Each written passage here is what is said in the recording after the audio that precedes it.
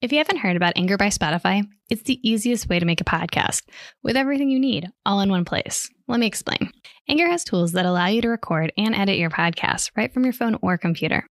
When hosting on Anchor, you can distribute your podcast on listening platforms like Spotify, Apple Podcast, and more. It's everything you need to make a podcast in one place. And best of all, Anchor is totally free. Download the Anchor app or go to anchor.fm to get started.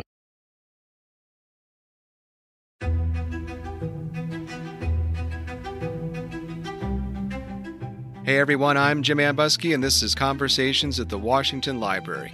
You may not know the name Hannah Lawrence Schieffelin, but after today, you'll know her well. Schieffelin was an American poet who rhymed about some of the most important issues facing the early United States in the 18th century, including the British occupation of New York City during the American Revolution, the debate over the gradual abolition of slavery in the early days of the Republic, and the legacy of George Washington.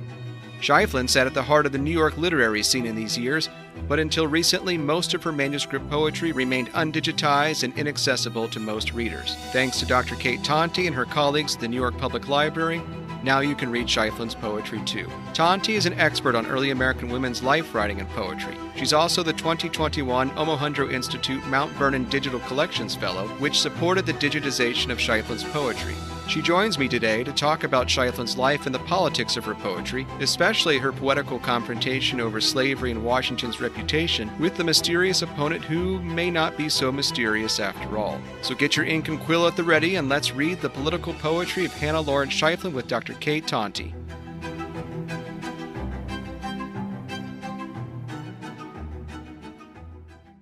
There are many well-known women authors from the early Republic, the American Revolution. Mercy Otis Warren is one, but Hannah Lawrence Schieffelin is one that may not be known to most people. So who is Hannah Lawrence Schieffelin? This woman just has the craziest story, and how she just was ignored or somehow left behind amidst all this other study of women writing during the Revolutionary period and into the early Republic. So women like Mercy Otis Warren or even Anna Spino Stockton.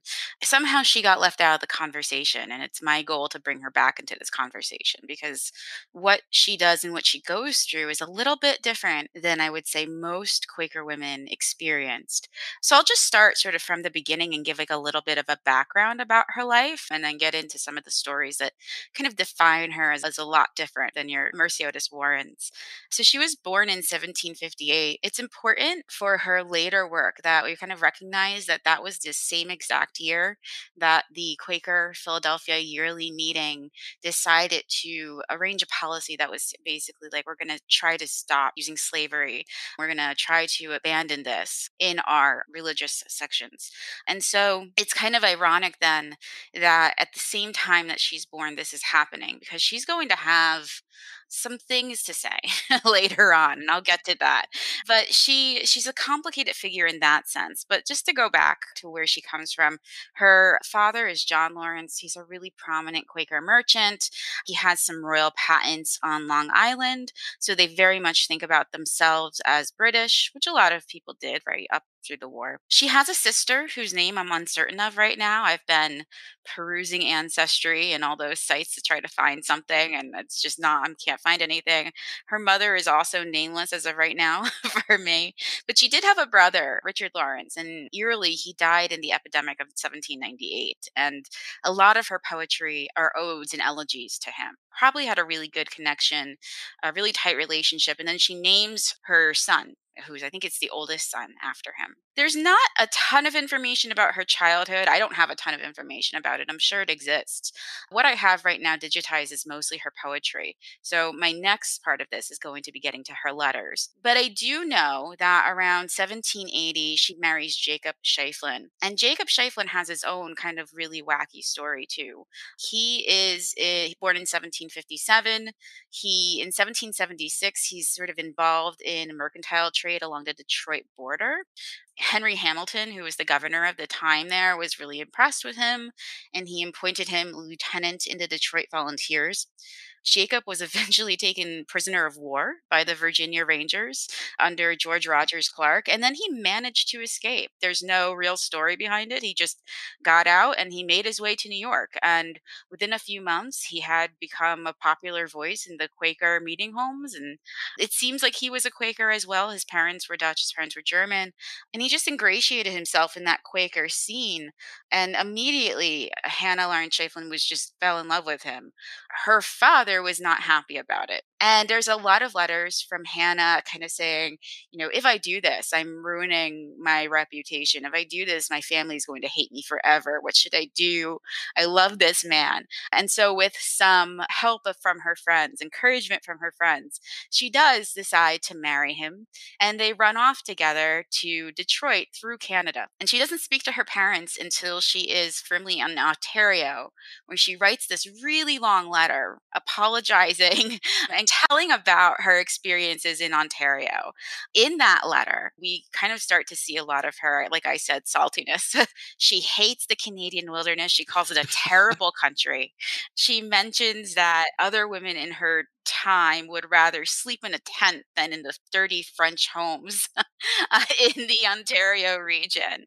And she's clearly, at that point, we can kind of see her as a clearly upper class civilian. She talks about weeping for her parents' mansion and the kind of security in that. But nonetheless, she still talks about how happy she is and how she doesn't regret leaving with Jacob. There's some other really interesting things in that letter. She describes a lot of encounters with Native American tribes. She talks about coming upon the Mohawks at some point and not being afraid. She actually says, I wasn't afraid to just sit down with them and like essentially hang out. They invited her to come sit with them. And I'm not really sure what prefaced that, how she even came upon it. But she talks about sitting around the fire, just talking with them and then spending a night in a tent not too far off. So she has some kind of liberal leaning ideas, possibly, some liberal leaning characteristics. Those will be challenged, though, later on. So we'll get to that. Before she marries Jacob Schieffelin, she is outraged by the British occupation in New York, just so angry about it. And so she decides to write a lot of poetry about it. And one of those poems is something that was called The Mall. And we can talk a little bit about that later when we talk about her poetry. But it was political. And so she would go around New York City passing out these poems and just leaving them in places, leaving them on church doors, handing them out, just kind of leaving them scattered where people could see them. Her pen name was Matilda. Sometimes she used Cornelia, but for the most part, she was Matilda. And it's actually really interesting. And somebody decided to send that poem into the New York Magazine. It was not her, though, because it came with an anonymous note. The person sending it in said they were performances. The poems were a sort of performance. And they were circulated in manuscript when the British forces held possession, and I happened to pick one up. And so those were published, not by her sending them in, though she did send her own poetry in quite often. I don't know how she managed to stay within the Quaker community. I don't know how they didn't just reject her or disown her in a sense, because she was really sort of breaking that devotion to peace. But I also don't know how she wasn't just, hung and declared a traitor by British forces. I would say some people probably knew who she was, right? People probably recognized her by her pen name, at least a small circle. I think it wasn't as much as like, anybody would recognize Elizabeth Graham Ferguson as Laura, for instance. It wouldn't be that popular, but she would have been recognized by some people. And so she was constantly doing these things that just, and really fiery lines, really fiery sentiment, almost to the extent of threatening. And so she kind of put herself out in the public without any concern for how people would see her or view her. At a point where most Quakers were probably loyalists, even though they would say they weren't, she is very, very much supportive of the Patriot cause, just completely loud about it and not shy about it at all. So that really sets her apart. The irony too is she marries this British soldier and runs away to Canada with him. So she has a really interesting life story. She writes poetry through her entire life. It seems like she had some connections with some of the Philadelphia poets. It seems like she was in touch with some of the Schuyler women, and she definitely had a presence for sure. People in Philadelphia at one point knew who she was. So she was getting around. Her name was getting around. Her reputation was getting around. And whether that was in a good or a bad way, I think it depended on who the person I have was. about 600 questions at this point, and I'm not even sure if we're going to be able to get to all of them. But well, that was a fantastic overview. I mean, that opens up a lot of different avenues we could explore. And my God, yeah, I mean, they both have kind of she and her husband have both have crazy So stories. yeah, you couldn't make it up. Yeah. And let's. I want to put aside her poetry for a second because I do want to talk about that in detail. But I'm curious about her revolutionary activism, and then this decision to marry Schieffelin, who is a soldier, which does seem at odds with the tension in the room, I guess you might say, at the moment. But there's also actually, in kind of ways, it's reflective of her involvement in the gradual abolition debate later, which we'll talk about. But what do you think animates her politics and is driving her to then write poetry, leave it, or give it out, hand it out on the street, whatnot? I know I have this image of my head of someone just, some people hand out free hugs these days. She's out there handing out free poetry. Yeah, yeah. I think what motivates her is a very specific incident, and that's the kind of overtake of Trinity Church by British forces. So, after that initial fire that ruined part of that church, the British kind of came in and took it over as a venue for entertainment. They would have concerts there, and they would kind of stand on the steps and, harass women who walked by. There's a line in one of her poems about that says, a woman couldn't even get by without having been essentially what we would call catcalled. So I think that's part of it. I think she felt like her hometown was being trampled upon and ruined. I mean, they were taking apart the graveyard there, and I think for Schieffelin, that was just crossing the line. It doesn't seem like her family really played into the loyalist or patriot side. I think they were kind of neutral, and they were out, about protecting themselves. They were really wealthy merchants. So of course they wanted to do whatever they could to keep their money in check. And so I think they just kind of played along with whoever was going into power. So I think what motivated her really was seeing that happening. And you have to remember, she's very dramatic. She's a really dramatic person. There is some mention of her. Thank God, because before I knew about this book, I could not find a mention of her anywhere. It was almost impossible. And this is in Generous Enemies by Judith Van Buskirk. And she calls her the high dramatist of romantic poetry, something like that. She's the romantic priestess, I think she calls her, of poetry, right? So she's very dramatic. Her lines speak to that drama, and she just gets fired up really easily.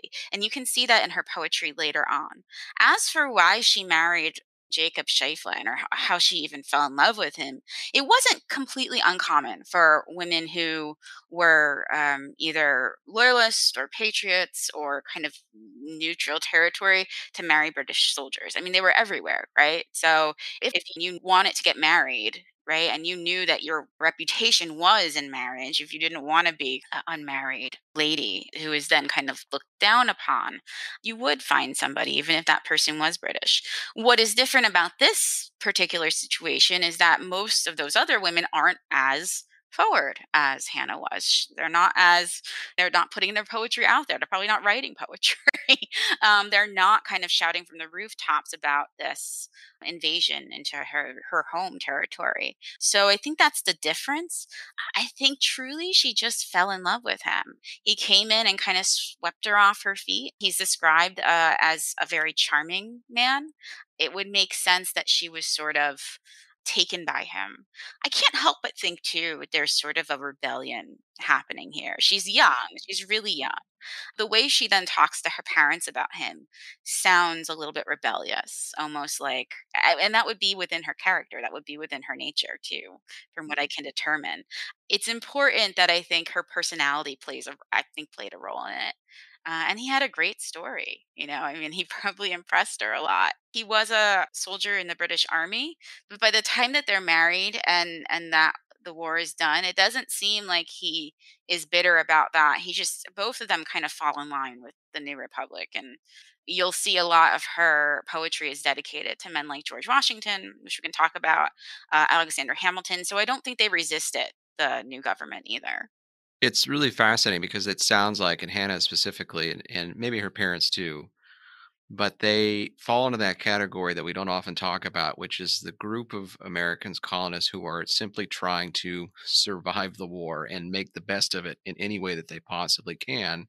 Especially, it sounds like they were quite wealthy, so they had considerable interest to think about. They are reminiscent in some ways of Eliza and Samuel Powell down in Philadelphia, who don't really openly declare for one side or the other until the middle part of the war. And I mean, I guess I have to ask, what do we know what the father's objections were?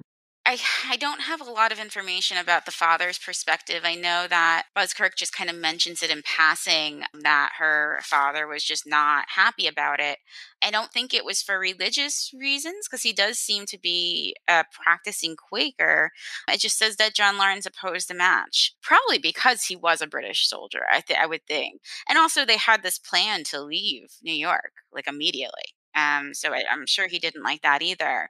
And again, this drama, this is from Buzzkirk's chapter 2. She talks about how she would write to her letters and say, Matilda is in love. So she would call herself by her pen name. And so, yeah, I'm not really sure what the problem was. We just know that he is against it. And of course, I can't find any mention of her mother anywhere. So I'm not sure if maybe she died at some point before this, but there's no mention of if her mother was alive, what she would have thought about it. I think her sister is supportive in her letter, in Hannah's letter back to her father. She does mention her sister's support for her marriage and then says something to the extent of, I hope my sister finds as wonderful a husband as I have, something to that extent. It wasn't uncommon for women to marry British soldiers, but they kind of just got over their political convictions and made it work. But I think also you're right. The family is just trying to stay alive at that point, right? Trying not to get pulled into it. In a way, it's similar to how Elizabeth Drinker and other diarists are sort of trying to stay out of it until their husbands are prisoners of war. The difference then is that Schieffelin is loud about it, whereas they're not. Well, I'm glad she was loud about it because then we get to read all this cool stuff that she writes She's and learn. so loud. uh, let's pull back a little bit because we've been talking about Occupy New York. We've been talking about the revolution.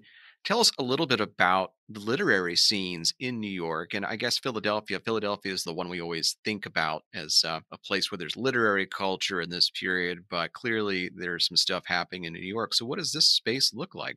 Right. Well, I don't think it was altogether much different than Philadelphia, right? Both cities recognize that print, especially in the cases of the new magazine culture, is their way to ensuring sort of that democratic institution. I will say that maybe the difference, or the reason that we focus on Philadelphia more, is that there just was a bigger population. So there were more people doing that stuff than there might have been in New York, right? By 1776, in Philadelphia, the population was around 40,000, whereas in New York, it was still around 25,000, so half of that. So I think that there's also more Quakers living in Philadelphia at this time. And the Quaker women's scene is huge. People like Milk and Martha Moore, whose commonplace book is really famous now, Hannah Griffith, Susanna Wright. Ferguson is not a Quaker, but she still mingles in those literary circles. I think there were just a lot more people to hand off manuscript culture to, right? So, if a poem gets written, right, then it's delivered to so and so and it's delivered to the next person, right? I think there was just bigger circles of people that could be doing this. What is part of my research is to show that this also existed in New York. Hannah Lawrence Schieffelin is at the center of that. I think if Buzzkirk even says she is in control of it. She has a couple of people who she writes to or writes poems to commonly. They're described in the same ways as Milk and Martha Moore's kind of group of women who she sends poems to and talks about literature to. But Schieffelin is at the center of that. There's a young man named William Rawls who sort of was in a position where he, as a young man, he just kind of was able to frolic around. So he left Philadelphia, where his sisters were at, and he went to New York just to see what it was like. And he fell in line with these women who were part of this literary circle, and he had the best time of his life. He just talks about in his letters how taken away he is with these women, specifically this woman named Hannah Lawrence. At that point, they exchange diaries. At one point, he gets angry because she loses his diary, but they write to each other in their pen names too, which is a little bizarre. And he just talks about how, I mean, you kind of get this impression that he's just in love with her. So you can kind of also get from that part of her character that she is probably very persuasive and just outgoing. So that circle was happening there. In her notes, she left so many detailed notes, which is so lovely. She has a list of the pen names that her friends used. So it's not hard to just go and look and see It's who like a she was code writing book. with. It's a code book. Yeah, yeah. She took it really seriously. So I don't think in terms of magazine culture, it's much different. It's just not as big. All right. And I think it's just understudied to a certain extent. The New York Weekly Magazine would be the longest running magazine. So many of these magazines would just fail, right, after a couple of months. They just couldn't keep up, with their membership, their readership versus the expenses of keeping a magazine going. But the New York Weekly, I mean, it ran for a very long time. And so that kind of shows too that there is this culture happening in New York, even if it is at a smaller level, or at least a level that we're not recognizing right now, or that we're kind of, so it's kind of, it seems easier to study the Philadelphia literary culture because it was so widely recorded. So my goal is to find more about the New York literary culture and figure out just how much of this I think Schieffelin plays at the heart of. Well, it sounds pretty vibrant. And as you were talking about them writing their pen names to each other, I think didn't Robert Burns and Agnes Mackelholz do something Yeah, similar? they They did. Yes. right. Yes. William Rawls's, I believe it was Horatio was his pen name. So Matilda and Horatio shared many letters back and forth. And I don't know if there was ever a love connection between them, but he did seem really taken by her, to say the least. And then he leaves and he goes back to Philadelphia. He does put her in touch with his sisters. And I'm not really sure who his sisters are. I need to do more research on that. How does Schieffelin emerge as the center of the New York literary scene? You gave a fantastic overview of her early life, but it sounds like there's a lot still to be uncovered about that. Do you Yeah. get a sense from her writings and both prose and poetry about how she evolved as a writer and then was able to occupy the center of this culture? Yeah. I think that she just wrote a lot more than everybody else. She just wrote constantly. And I think getting into the concept of her self as a poet, she saw herself as a poet. To her, this wasn't a hobby. And you can very much tell by the way she records her poems, how she sort of organizes them, that she saw herself as this was her duty, this was her responsibility. So I think that kind of sets her up to be in that spotlight, to be in kind of control of that circle. And all of this is happening before she's married to Schieffelin. So this is happening in her like late teens, early 20s. Wow. Yeah. And by the time she has this circle, she's in, at least in her early 20s. So a lot of this was taking place earlier in her life. You can see that her poetry gets a little less dramatic as she gets older. These early poems are mostly political in nature, and I could talk a little bit about one of them specifically. But her later ones are more focused in legacy, more focused in family, more focused in kind of seeing her role as similar to a historian. I think she saw the poet as just as much an influence to preserving history, or creating a legacy from this period as a historian would have. Her mind changes on that after a series of events. But when she's younger, I think she definitely sees herself as a poet, as also a recorder, like a storyteller. She's not holding back as saying, I am a poet. At some point, she calls herself the poetess. So, she definitely saw that as her job, essentially. And she always made really detailed notes about where she was sending the poetry to. At the top of most of her poems, it'll say for the New York Weekly or for the Time and Literary Piece Companion. So she already has an idea in her head when she begins to write this poetry that she will send it somewhere. It's not by accident. Most of it's not by accident.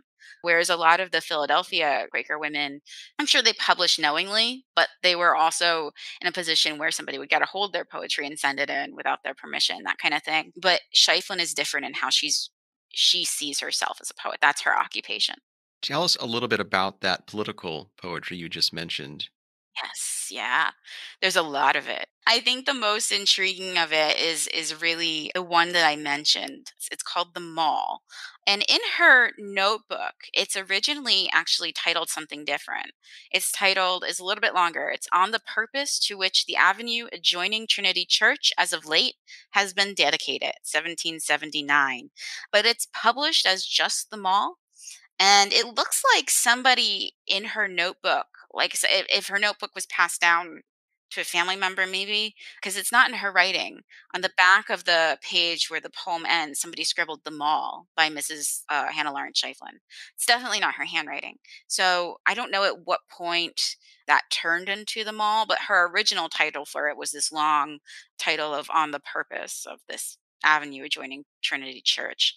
So that poem is really fiery. Can we get a little bit of a flavor with that? Yes, yes, we can. So the mall is a really unique situation. As I was saying earlier, there is a print copy of this, just like old printed versions of the New York Weekly magazine that you can just get on any kind of American periodicals database.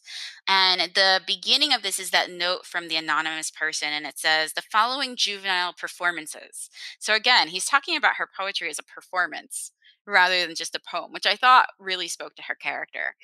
Were circulated in manuscript during the late Revolution when the British forces held possession of the city in consequence of the improper resort to the walk in front of Trinity Church. And then he says, if you think these are amusing, he says, then they are at your service. So she starts them all with, this is the scene of gay resort. Here vice and folly hold their court. Here all the martial band parade to vanquish from unguarded maid. Here ambles many a dauntless chief who can, oh great beyond relief, who can, as sage historians say, defeat whose bottles in array. So essentially she's saying that we can get rid of these guys, that this scene of gay resort doesn't belong here. It gets a little bit more feverish toward the end. She says, oh, and then like an exclamation mark, arm to vengeance arm the skies. Oh, rife for no degenerate son bids impious blood the guilt atone by thunder from ethereal plains. Avenge your old, I think it says your own dishonored, I can't really make out that word there, but essentially dishonored ground. Bid guardian lightnings flash around and vindicate the hallowed ground. So she's essentially saying, I hope they get hit by lightning. I hope they get set on fire. And then she takes a more satirical turn. She writes them all. And then she writes this recantation. And obviously, we know that word recantation as, recanting your opinion on something. Doesn't seem like she's doing that here.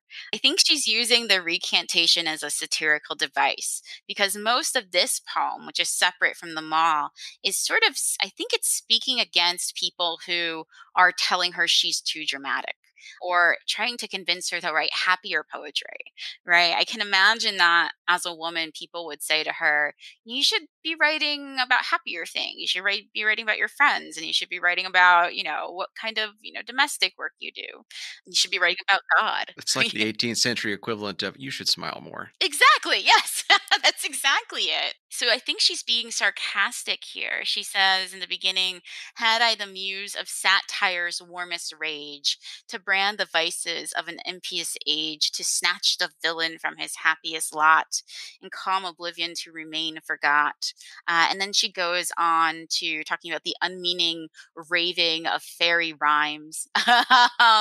She even says she's making fun of the British soldiers themselves, saying, oh, well, I guess we should kind kind of look at them as though they're these beautiful beings. She even makes mention of their horses. She says, "Next, sing the trim, well powdered warrior's course, recount the gorgeous trappings of his horse. How the broad umbrange intercepts soul's rays to shade his beauties." And then the rest of that's a little hard to make out. But far from the fields, he dare to run. And then she kind of goes into talking about again how this hollow ground is being treaded upon, right? And that there is a reason to talk about this, and that there is a reason that this is important. Now, the funnier thing is that somebody writes back to her, and she got this a lot. I think she caused a lot of outrage with her poetry.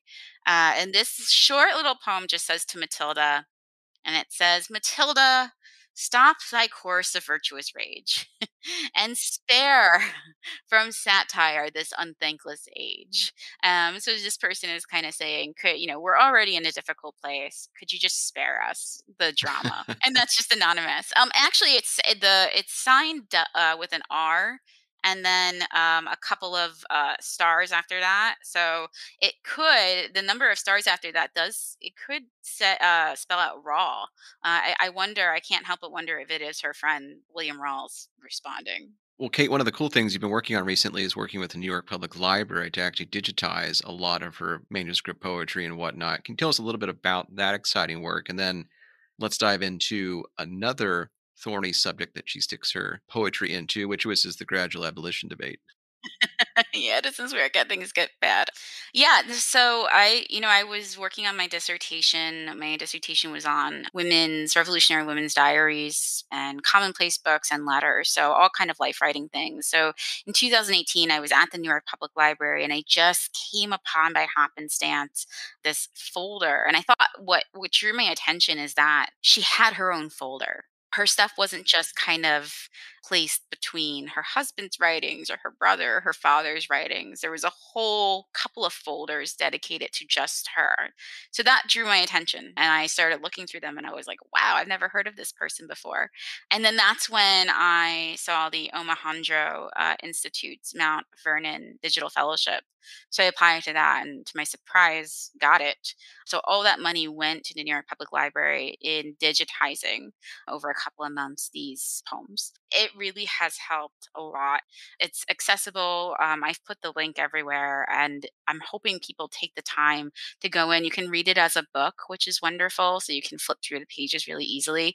The other thing about Schieffelin's poetry is that it's really clear. Her handwriting is just beautiful. So it's not hard to see what she's saying. It's actually pretty simple to transcribe. Once that was all digitized, I decided I wanted to make an Omeka page out of it. I just wanted to focus on this one particular point in her life, which we're going to get to in a minute. Because has such a history, you would really need a full edited digital edition to really speak to everything. So I thought the Omeka part really just helped to talk about this particular instance in her life.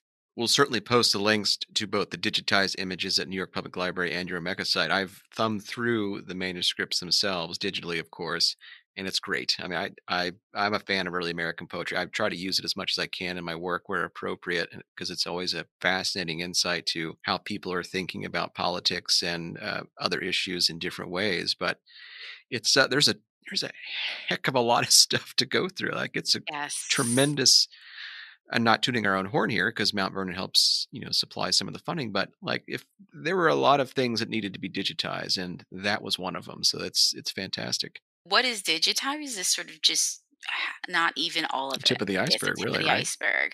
The letters are still there. I want to read through her husband's letters. I want to read through his. He ended up, once they came back to New York after kind of taking that detour through Canada into Detroit. He was a merchant too, and he started a pharmacy. And so I want to get to looking at his letters and kind of thinking about what business he did as well, just to get a better idea of what kind of people they were in this moment, and how and to see see also if he doesn't seem, like I said earlier, he doesn't seem to reject or be bitter toward the new government.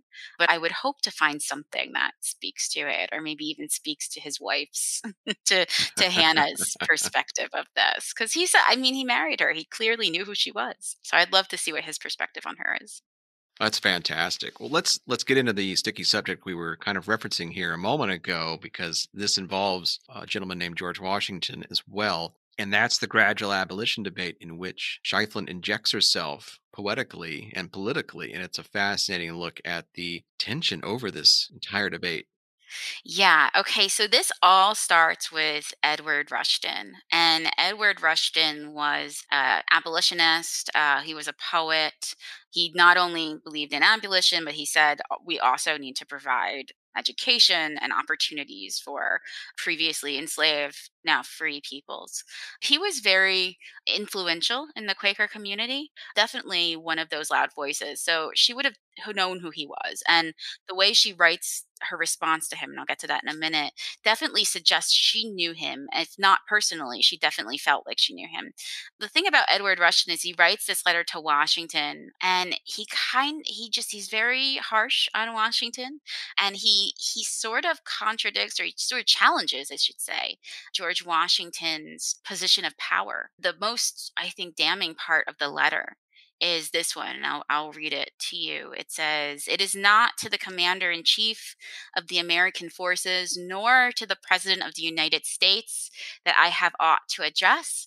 My business is with George Washington of Mount Vernon in Virginia, a man who, notwithstanding his hatred of oppression and ardent love of liberty, holds at this moment hundreds of his fellow beings in a state of abject bondage. Yes, you who conquered under the banners of freedom, you are not the first magistrate of a free people, are strange to relate a slaveholder." That is what brings Schieffelin into this. So she presumably reads this letter. This is around 1797 in February. So by May 29th in 1797, the Time and Literary Peace Companion publishes her response, which is a vindication to Edward Rushton. And it begins good enough. It begins kind of with just addressing him and asking him, how could you do this? Right? How could you belittle the name of this man who has done so much for this country? She even says, there's a couple of lines here, I'll read it, just, "The first in virtue, talent, and in fame, to whom heaven gave for might deeds designed, the firm, enlightened, comprehensive mind, the heart to purpose, and the soul to scan, and all the noblest energies of man." So in those lines, she's talking about Washington, and she says later, "What could inspire thy sacrilegious pen?"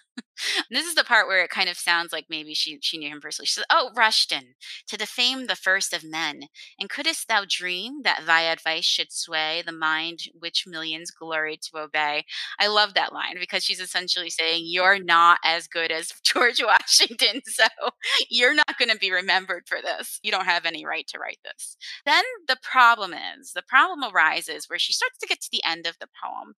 She gets, you can see possibly where it would be possible to see her as a proponent of slavery, because most of the poem is about just loyalty to Washington. And then all of a sudden she says, and these are the lines that I have a lot of difficulty dealing with and trying to understand. Because she says, "Grant the event succeed thy favorite theme." So let's imagine, right, that this actually happens. "Incautious justice should complete thy scheme. Fly, helpless wights, to dens and sheltering caves. Fly from the vengeance and the wants of slaves. Freed from restraints, a rude, unlettered band. Start into force and desolate the land. Prone to each vice that slavery inspires, fixed indolence and uncontrolled desires. Fly, helpless wights, to woods and sheltering caves, or toil to feed emancipated slaves." When I got to that line, I was a little bit uncertain if I wanted to proceed with studying her. The New York Public Library's description or biography of her calls her anti-slavery, calls her an abolitionist. So when I got to that line, I said, no, she's not completely anti-slavery, not to the extent that Edward Rushton and other Quakers might have been. And of course, it wasn't completely uncommon for Quakers to be sort of in between on this subject. There were several meeting houses that just didn't obey the Quakers' resolve to abolition and not owning slaves. So at this point, though, it's not completely unusual or unheard of. Not all Quakers are abolitionists. I think we make that assumption. They just weren't. They were divided on this issue. As you were reading them, they were very reminiscent of stuff that Thomas Jefferson writes in Notes of the State of Virginia, or in what he says in other writings, right? If we are to have immediate emancipation, there will be a race war and the land will be deluged in blood. And it's fascinating to see that perspective pop up in her poetry. Yeah, I think we'll get to this in a little bit of her later poetry and talking about how she is trying to understand what George Washington's legacy will be. I think she's really torn, right? She's torn between wanting to be loyal to this new government. She's kind of taken aback and just completely indulgent in these ideas of George Washington and Alexander Hamilton. She never writes anything to Thomas Jefferson, but she's just, yeah. She's just enmeshed in this, right? She's feeling the patriotism. She's feeling this devotion to Washington. And a lot of women wrote, I mean, you could probably call it a genre of poetry, it's just George Washington poetry. But she's very much devoted to these men. And I think that those lines are her trying to figure out right where she stands right here. How can you be devoted to this country that is also at the foundation? These men are still enslaving people, and I think she's having a really hard time trying to figure that out. Right? How can you justify the idea that this land is built on freedom, that this country is built on freedom, while this is also happening? So her later poetry is going to show that she's a little bit torn by this. In this particular poem, I think again she's rushing headfirst into the drama of it without thinking about it, right? She's just kind of angry at Edward Washington. She wants very much to defend Washington. Toward the end of the poem, she comes back to the issue of Washington. She abandons the slavery issue really quickly after those lines. And she kind of decides she's going to take on the fight. And she says, and zeal for candor's violated laws, fearless I venture forth and lead the van to vindicate from blame the glorious man. Though well I know fate's universe decree, no mortal worth shall live from censure free. And only to the unconscious silent dust is fame propitious and mankind is just. So this line about I will lead, I will lead the pack to defend this person to the death is kind of, again, kind of reminiscent of her dramatic, romanticized lines that she's writing. Do you think if she was writing that piece and she started down that track about it seemingly defending slavery, that she suddenly realizes, wait a second, maybe I should shift gears and get back into Washington because I may have gone too far? I think so. I think so because those are the only lines that really speak to it. There are a couple of lines though that speak to her. She's essentially saying, "Well, you can't blame him." Right? You have to blame the people that came before him. He has enslaved peoples because this has become a sort of just expectation. And this is a very misguided opinion, obviously. But she says to Rushton, if you're going to blame him, if you're going to attack him for it, then you need to attack every single other person that owns a slave in this country. Right? You have to write letters to them too. You have to call them out too, because otherwise you're just defaming Washington for the sake of defaming Washington, which of course is, like I said, that's a very misguided view. Not every single one of those people are the president of the United States, but that's the way she sort of sees it. And then again, she comes back to this defense of Washington, but she's going to get called out pretty quickly. On June 7th, 1797, is a poem that appears in the same magazine, the Time and Literary Piece Companion, and it's signed by somebody that just signs it "The Slave." I've been trying to figure out who that is, and there's a lot of different columns all over the place, "Sign the Slave," so it's going to take me a while. But it's just titled "To Matilda," and it just kind of rips her apart and says, no, you're wrong, right? Washington's, and again, this is really speaking to Washington's legacy legacy more than it is to slavery. He's saying Washington's legacy is going to be corrupted by slavery, right? You can't ignore that. And then he accuses her of this declaration of pro-slavery sentiment. And part of the beginning of that poem says, "Ah, songstress, hadst thou ever felt what 'twas to labor, pant, and melt beneath the torrid solar ray, and wear in anguish life away? Oh, hadst thou known the tyrant's lash, or seen the wide ensanguished gash, oh, heard the shrieks of agony, then thou wouldst not plead for slavery." He goes on to critique her presumption of whites having needed to flee, or having been being attacked, or having to live in caves. He just kind of says that that's absurd, that's ridiculous. But he also, whoever this person is, also he says, "Thou I with thee, fair muse, revere." So he's saying, I do revere you. The hero to Columbia is dear to us. So he's not saying that George Washington is a bad guy necessarily. He's just saying that the legacy is going to be tarnished by slavery. He does say at the end, he says this is going to hurt him. But he's sort of getting into this place where he wants to kindly settle the argument with Matilda, with Schieffelin, and sort of commenting that one of the tenets that was essential to the success of the new republic is this right to free speech. Right. And that applies to everybody. And he ends the poem with, "Thou the world hath joined to praise the actions of his numerous days." And so essentially, yeah, we should praise Washington for his accomplishments. But then it turns, "Yet virtue, when she crowns his grave, shall weep that he ever owned a slave, and fame regretfully complain that on his glory rests one stain."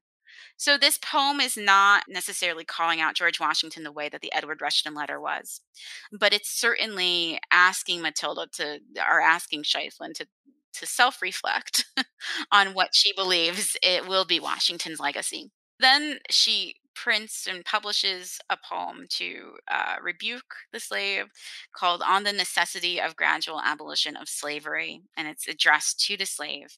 And she tries to mend what she said. She's going on about how it's despicable that this exists. This is not within God's plans for humanity, that there are many evils that exist in the world, and this is definitely one of them. Schieffelin, she tries to convince the readers that she views all people as God's children, regardless of race. She recognizes that slavery is not a Christian mindset. In one of the verses, she says, "To Afric's wretched sons we still allow a painful, sad preeminence and woe, and sure with thee I reprobate the plan that made mankind the property of man." So she's really trying to reestablish herself as an abolitionist to the extent that you could call her that. But the last stanza returns again to Washington's legacy. She says, "Indulge the patriots and poets' flame, but spare in gratitude that honored name, nor make the hero by reproach atone his predecessors' errors, not his own." So again, trying desperately to see the separate layers of Washington and trying to ignore what she knows is not the good parts of him. And then the slave writes her back and says, "You're still wrong," essentially. And that's where the debate ends. It just kind of, flourished. There's a couple of more responses to Matilda that are a little bit harsher, really calling her out, calling her pro-slavery. "How can you? You're a monster," all these things. Those are shorter. But getting into this debate then leads her into reconsidering how Washington's legacy will be remembered. One of the really interesting things in your digital exhibit where you lay out this debate is right at the very end, where you're talking about the rebuttals from the slave and raising the possibility that this might actually be Schieffelin herself. Yeah, I think so. Potentially, one, that's a really smart PR move, but then two, like very clearly wrestling with these questions, as you say, self reflection, and she's doing it potentially in both avenues. Yeah. So the thing about Schieffelin is she leaves more mysteries. The more and more that you study her and the more you think you understand her, she does something mysterious that makes you go, okay, maybe I need to start from the beginning and try to reevaluate everything. And this is one of the mysteries that she leaves us in. The reason I suggest that is for two reasons. In her notebooks, she has written down her response to Edward Rushton, and she has at the top of it usually what she would write if she was submitting something to a publication. So it just says for the Time and Literary Peace Companion, this title sent on this date. And then she does the same for on the necessity of gradual abolition of slavery to the slave. She has these pieces back to back. So it starts with the vindication that ends. And then on that next page, she starts with for the Time and Literary Peace Companion to Matilda. So she's doing the same thing that she does with all of her poetry that she submits. The other thing is the lines are also really fiery, are sort of similar to the language she uses. There's not a lot of difference in the fiery tone. And so that's the other thing that kind of compels me to wonder if she is doing this back and forth on purpose. Also, the dates are really, really close together. So May 29th, 1797, immediately followed by June 7th, 1797. I wonder, how long would it take to print something like this, get it distributed? I mean, I guess it's possible that somebody would have found it and been able to write this response in that amount of time, but it seems like they're really, really close together, as though she were purposely staging this out. The other thing is at the top of the magazine where this is published, it says to Matilda, see ours of last Monday. Which kind of sounds to me as though they knew it was like a series almost.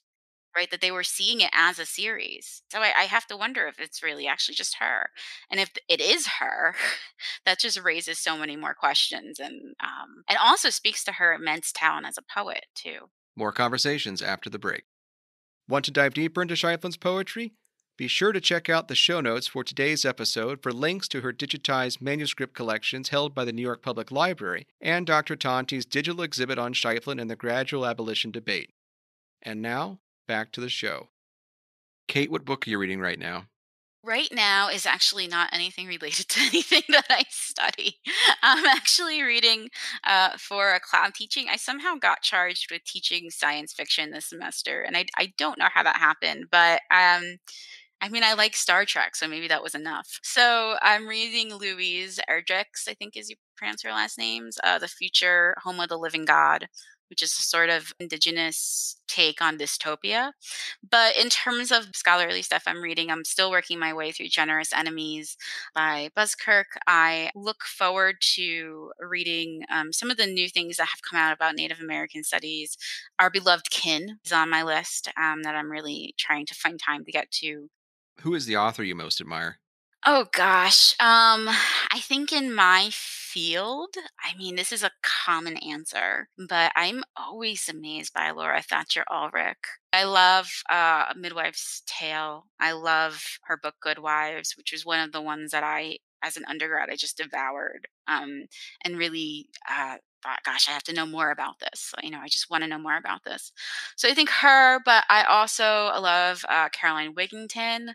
And then I'm also really interested in some of the things that my mentor and friend Mary Balkin is doing with digital humanities stuff. So I've been reading up on some of the things she's doing in her area there, some of the presentations and articles she's made using early American studies with digital humanities projects. We've spent a lot of time talking about documents today, so this may be a little tricky, but what is the most exciting document you've ever found? It has to be one of these poems. There's this one that keeps challenging me. And it's this tiny little poem. Some of her stuff was just scribbled on tiny little bits of fragments. It's to Alexander Hamilton, but the way that she writes it, it almost makes it look as though she's copying the lines of something Alexander Hamilton wrote. And I cannot figure that out.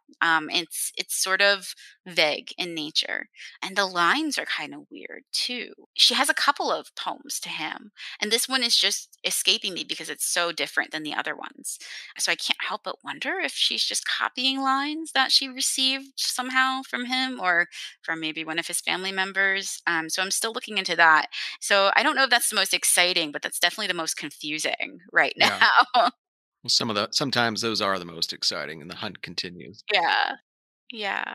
I think I was really excited when I found these back-to-back poems, in her notebook, and that kind of gave me what I started to suspect is that she might have been writing both perspectives. Finally, how do you hope people remember your work?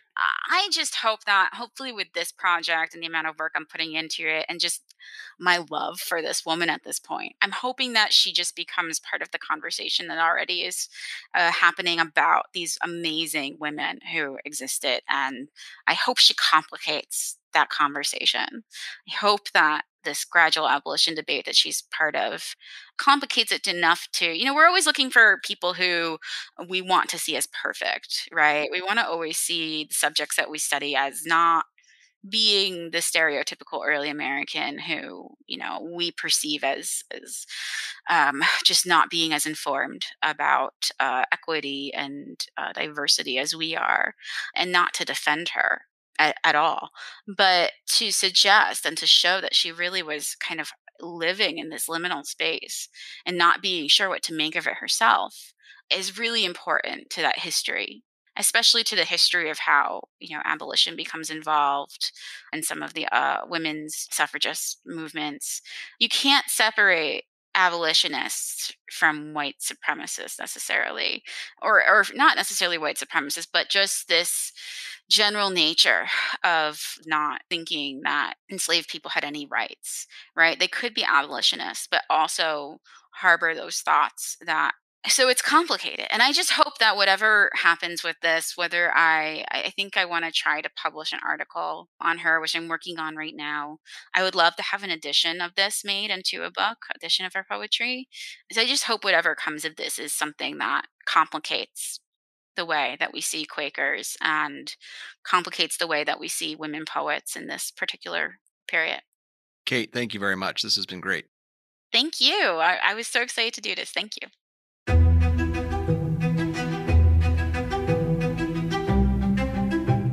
Thanks for listening to Conversations, a production of the Center for Digital History at the Washington Library. I'm Jim Ambuske, your host and producer for this episode. We received additional support from Mount Vernon's Media and Communications Department. Our music is Witch's Brew by C.K. Martin. Before we go, please do us a favor and rate and review Conversations on your favorite podcast app. It helps others find the show and lets us know what you're learning about our early American past. And be sure to head over to our website at www.georgewashingtonpodcast.com to find more great episodes. Thanks, and we'll see you next time.